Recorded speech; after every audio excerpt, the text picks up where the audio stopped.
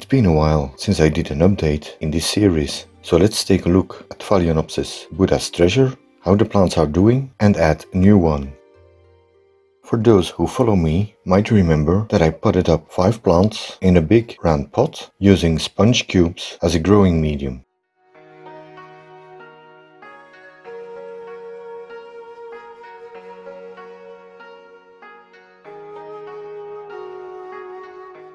And this is now an empty pot, and I lost 4 out of 5 orchids. One I managed to save because it had a side shoot coming, and I potted it up last August in tightly packed sphagnum moss and kept it humid, warm and quite damp, and placed it out of direct light low in the grow tent.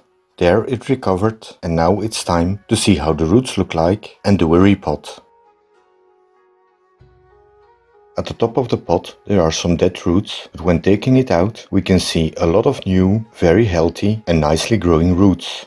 Now the removal of the sphagnum moss I'm going to speed up because it took me over 30 minutes to carefully remove that really packed and literally stinking moss from out between the roots.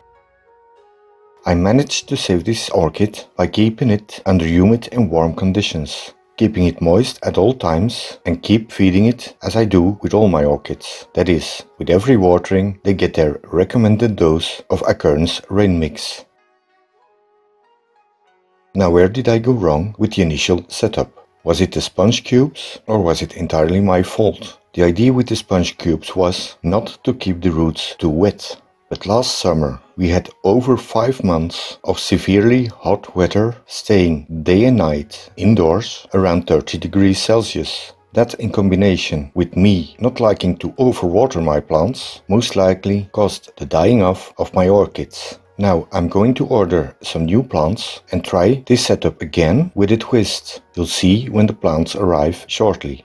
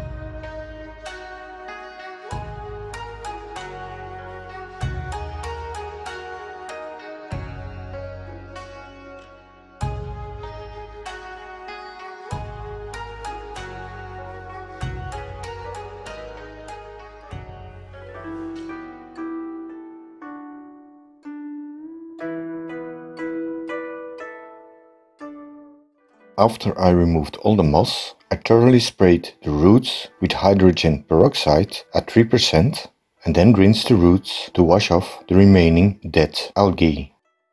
Then I trim back the dead roots and the damaged or broken ones. As you can see, the orchid has recovered remarkably and produced a very nice, abundant new root system.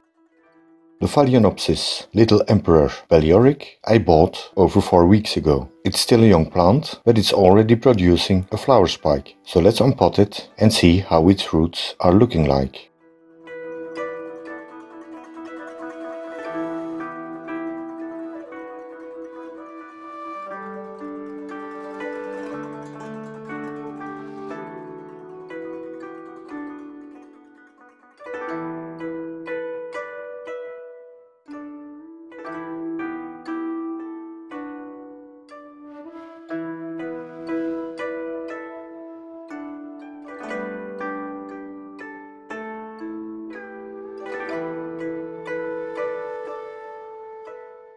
As usual with these Asian imported orchids, it was in such a wonky plastic pot and growing in old packed sphagnum moss. However, the moss comes off quite easily and there even seems to be a nice root system. When the moss was removed, again I sprayed them with hydrogen peroxide, rinsed them off and cleaned the roots up.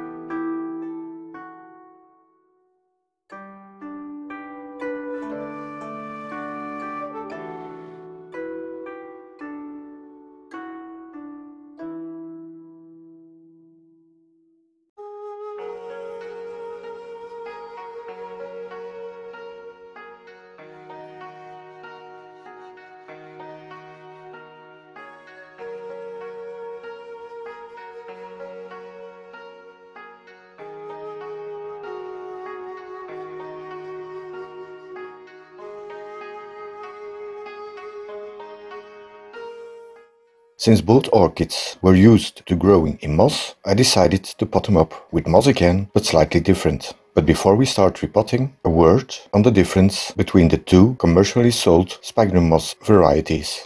There are two totally different sphagnum moss species on the market. First of all, the cheaper Chilean or Chile moss, here pictured on the left. And there's the New Zealand sphagnum moss, which is more expensive. However, my experience with the Chilean moss is that it disintegrates and breaks down or starts rotting much quicker than the New Zealand sphagnum moss. Also, the strands are always short and cut up. This type of moss I wouldn't recommend to use in potting mixes because you will need to repot your plants at least 2 to 3 times a year.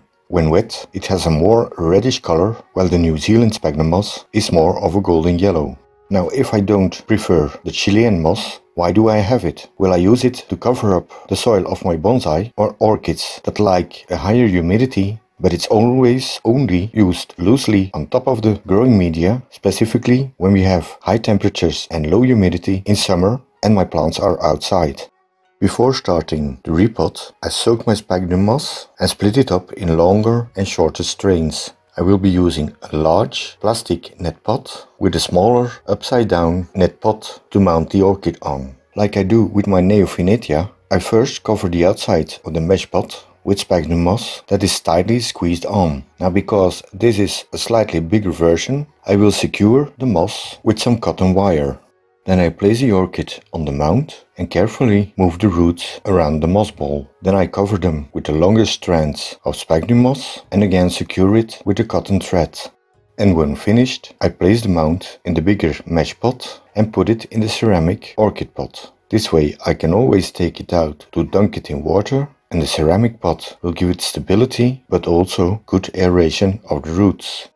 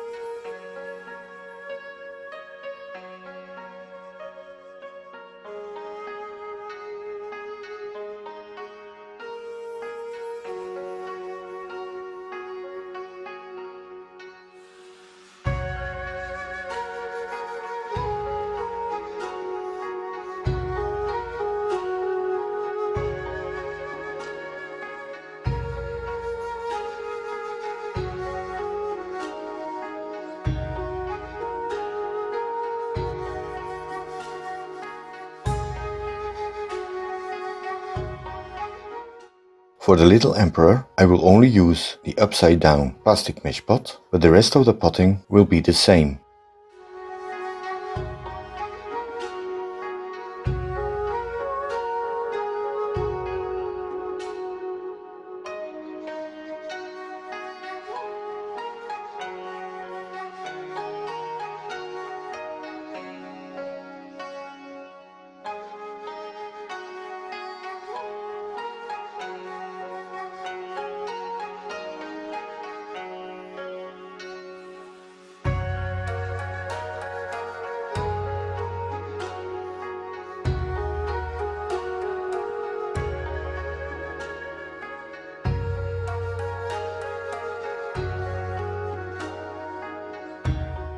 Now, what type of pots I used to display these orchids? First, there's a coppery gold glazed orchid pot made in China, and typical for these Asian pots are the big holes in the bottom for good drainage.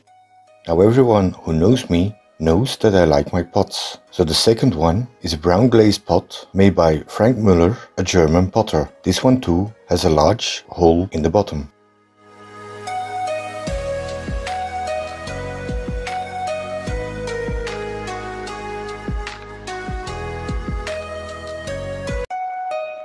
Here are both orchids potted up a day later. We finally had a sunny and dry day, so I could film this outside.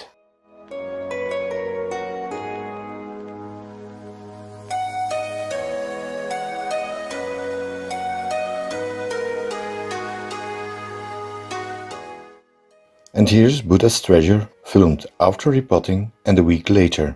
You can see it's doing well and the flower spike is still growing. I did the same for the Little Emperor, and until this day the spikes are still growing and extending.